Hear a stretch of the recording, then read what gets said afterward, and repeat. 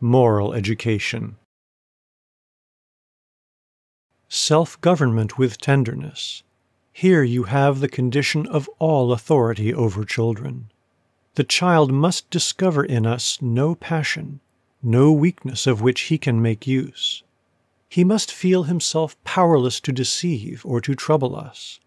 Then he will recognize in us his natural superiors, and he will attach a special value to our kindness, because he will respect it.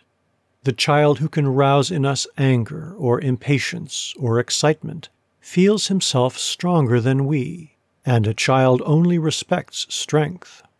The mother should consider herself as her child's sun, a changeless and ever-radiant world, whither the small restless creature, quick at tears and laughter, light, fickle, passionate, full of storms, may come for fresh stores of light, warmth and electricity, of calm and of courage.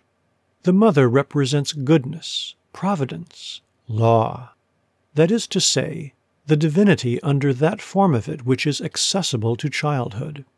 If she is herself passionate, she will inculcate on her child a capricious and despotic god, or even several discordant gods. The religion of a child depends on what its mother and its father are, and not on what they say.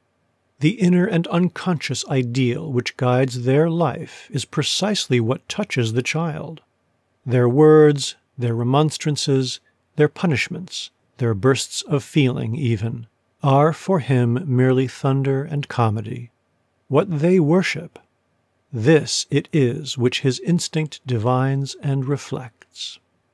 The child sees what we are, behind what we wish to be. Hence his reputation as a physiognomist. He extends his power as far as he can with each of us. He is the most subtle of diplomatists.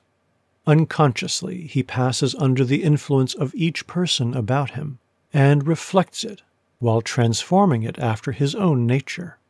He is a magnifying mirror.